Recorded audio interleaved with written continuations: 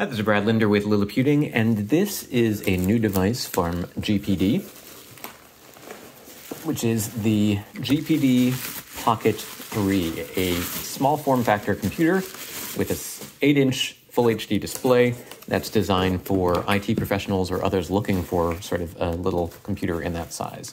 A couple of accessories that I will explain momentarily, but I just wanted to do a quick unboxing and first look in this video, mostly because the crowdfunding campaign for this is going live pretty soon, and I'm not going to have time to do a full review by then, so let's do a first look. So again, here we've got the GPD Pocket 3. It's a mini laptop computer, a little bit larger than the previous generation Pocket devices, but a little bit more versatile as well. So first thing you'll notice here is it's a little large to actually fit in your pocket, I would say, unless you have very large pockets. But it is a very small computer for a laptop PC. We've got full-size HDMI and a USB Type-C port here, USB Type-A, but notice that there are two little screws here holding that in place. That's actually a modular slot, so we can actually swap it out for something else. We'll get into that later. An Ethernet port, two full-size USB ports, and a headset jack, and speakers on either side. I call that USB-C, but it actually depends on the model that you get. On this version, that's going to be a Thunderbolt port. On some models, it might not be. We've got a large sort of vent down here on the bottom, screws holding everything together. We'll see if we can open it up at some point in the future. And when we lift the lid, you'll see here it's got a kind of unusual design where we've got not quite a full-size keyboard, but a keyboard that should be large enough for touch typing, I think. And above it is the power button, a touchpad, and left and right click and center buttons here for navigation. It's also a convertible with a screen that flips 180 degrees. Let's see if we can see that a little bit better if I put this down. So you can lift it open, flip the screen 180 degrees, and then fold it down and hold it like a tablet. So that's basically what's in the box. We've also got a USB Type-C power adapter, a pen, which is an optional accessory. It's not necessarily going to be included unless you pay extra for it, but it's a digital pen, should support pressure-sensitive input, and comes with a battery. Got a couple of buttons here, pressure-sensitive tip there. Seems pretty nice. A lanyard that you can use to attach, I think, to this section right around here. Yeah, right there. And so you can sort of hold it. It's a little on the heftier side for a handheld device. Let me see if I can get a weight on it real quick.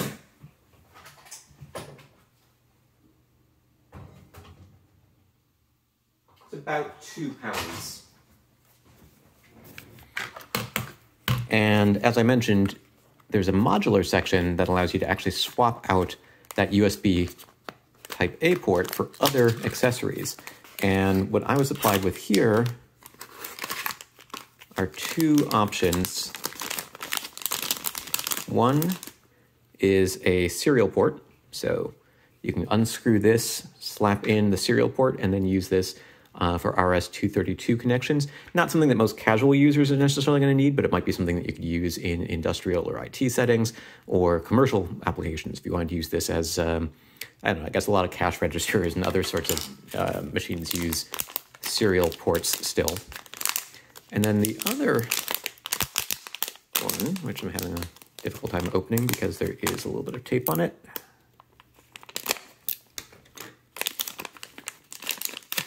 is really interesting, and I don't know that I have a cable that'll work with this, so I might need to go pick one up to test it.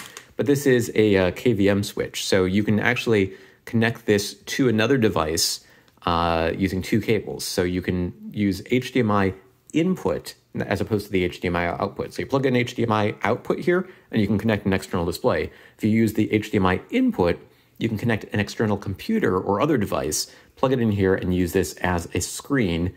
And then you can use the USB Type-C port here for touch and keyboard or other forms of input. And so the idea is that I can take this with me, say, to a server room, use that KVM switch module in here and plug it into a server or any sort of headless computer. And now I have access to that remote machine right here on the device.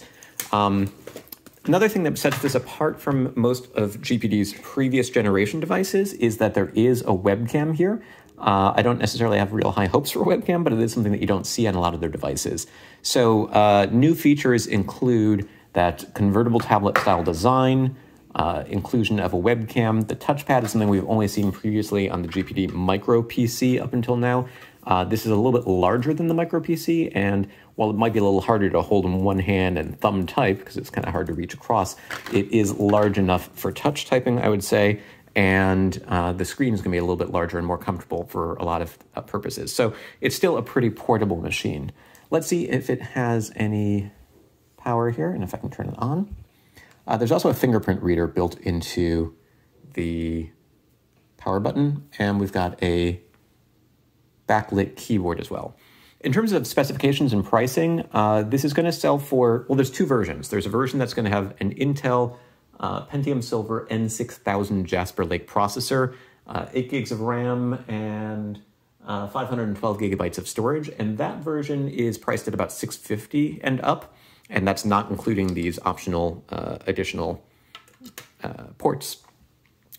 For $999 and up, there is a version with an Intel Core i7 1195 G7 processor. Hi there, I'm Cortana, and I'm here to help.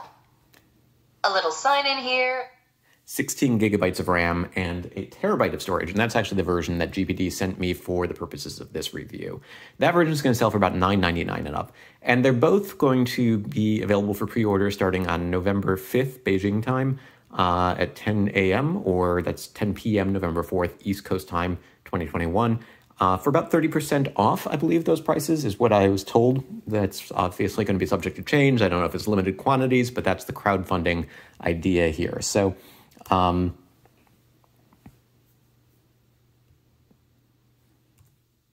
just give you a sort of quick look here at navigation. Might take a little getting used to using the built-in system here.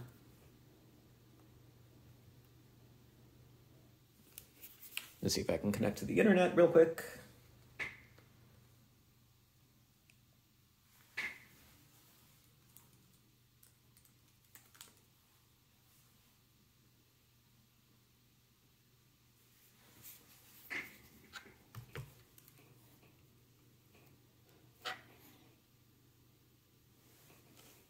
And yeah, no, the keyboard, the layout seems pretty good. We've got some sort of half-size keys down here on the bottom, some half-height page up and page down keys. But overall, I kind of like the layout here. There's a little bit of space between all the keys. I think it should make typing a relatively comfortable experience.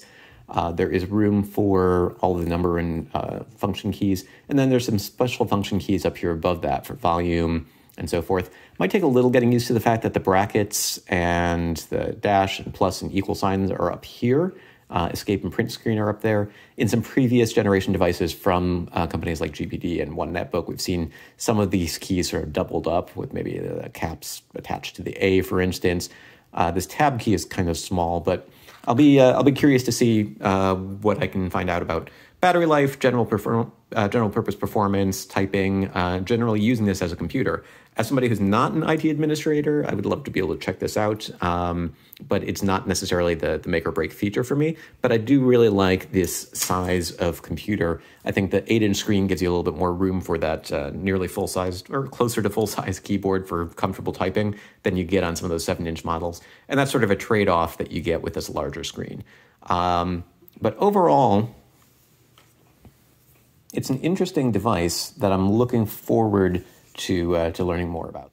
All right, so somewhat unsurprisingly, when I tried to log into Windows, it caused a little bit of a problem because I'm recording this video using my phone, and my phone is also my multi-factor authentication for my Microsoft account. So anyway, here I am logged into Windows. Let's take a quick look around while we're here.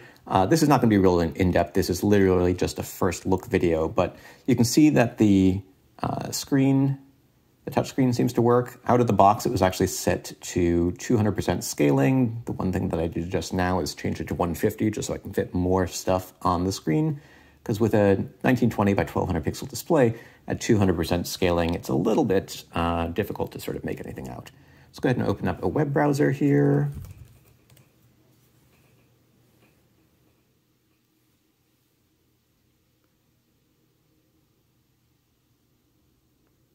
Seems pretty zippy and responsive. Let's try a typing test.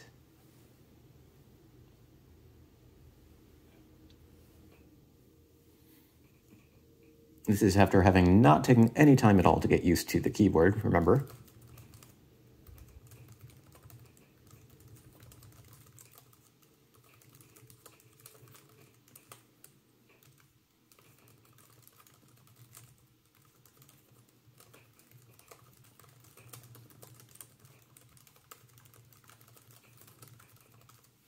Where is the quotation?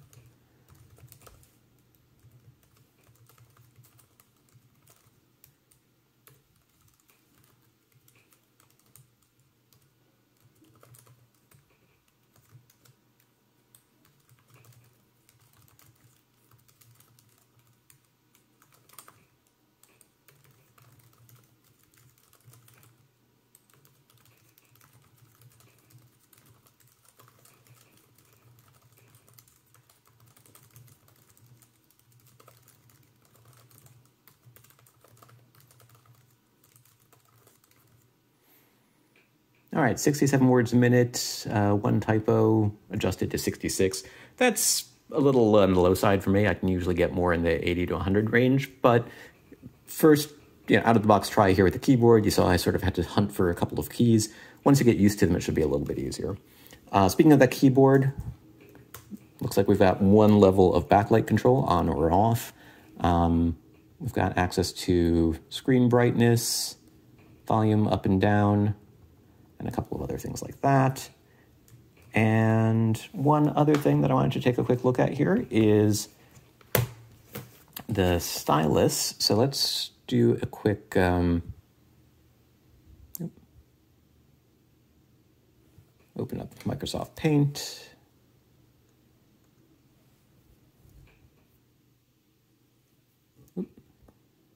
That's the opposite of what I wanted it to do.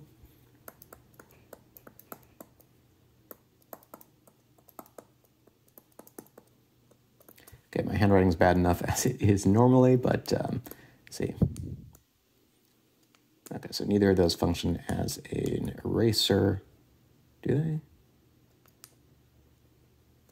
Not out of the box. What about palm rejection? Not seeing any problems there.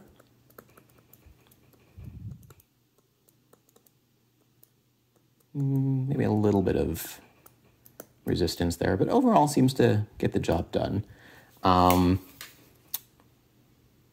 Not seeing any automatic screen rotation here. Might be a setting that needs to be adjusted.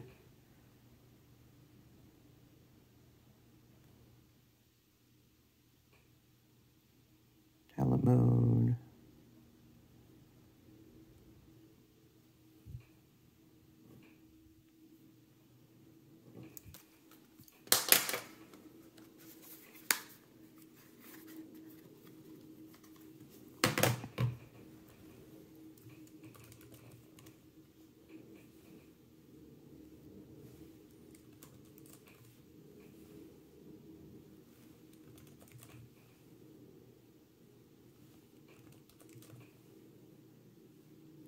There's one problem with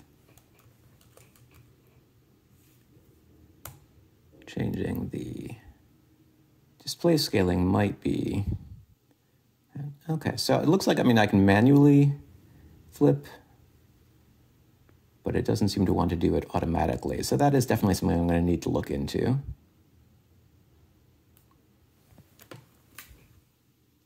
Be odd to put out a convertible tablet and not have a sensor that adjusts that, but you could always just do it the old-fashioned manually if you had to, I suppose.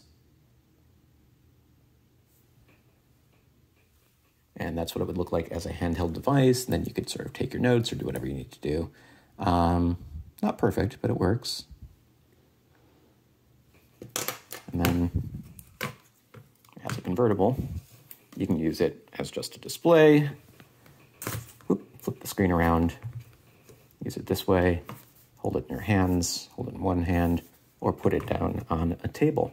So that is, again, just a first look, the out-of-the-box experience of the GPD Pocket 3. I'm not ready to pass judgment on it. I do like the size and feel of it. It's an interesting device. It's unlike really anything else that GPD has put out before. It's like a cross between their P2 Max and their Micro PC in terms of size, specs, and features. It's similar in some ways to competitor One Netbook's A1 series, which also has a convertible tablet style design, also has ports that are really geared towards IT administrators, but has a bigger screen than the handheld GPD Micro PC. So it's definitely a niche device. One thing to keep in mind is you can already see that this hinge is a little bit less sturdy than the typical hinges that would have one on each side and let you flip the screen over all the way backwards. This one does not go all the way around 360 degrees. It sort of stops here at just over 180, I would say. And I'm not entirely sure what purpose that serves other than that it makes these ports on the back accessible. So we've got this Ethernet jack, and we've got this modular port that we can change out. I suppose it also allows for one of the vents to be here. So we've got air intake on the bottom and air out here. So that is the GPD Pocket 3. More details coming soon. Stay tuned for Lilliputting's more in-depth review. You can check out links in the description of this video for the crowdfunding campaign and more information about this little computer. Yeah, so far I'm intrigued. I will definitely say that I'm intrigued.